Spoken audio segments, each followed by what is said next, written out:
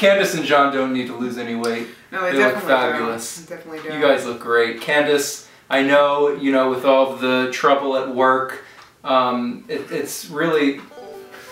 Candace, what's your New Year's resolution this year? Sure, got a couple?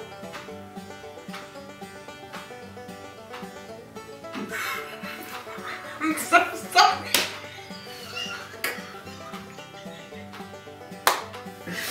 Alright, let's do that again. Yeah.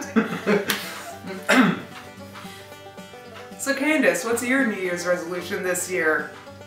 No, you don't have to make it about your hair. Your hair looks great. It's fabulous. I really want to know what you do with it.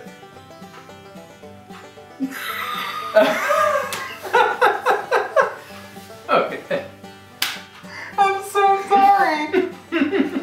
It's just because of the clock. I know.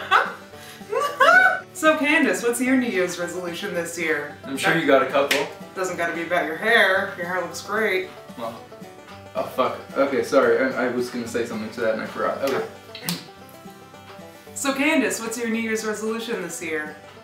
It's not about your hair, right? Your hair, you don't gotta change. It looks great.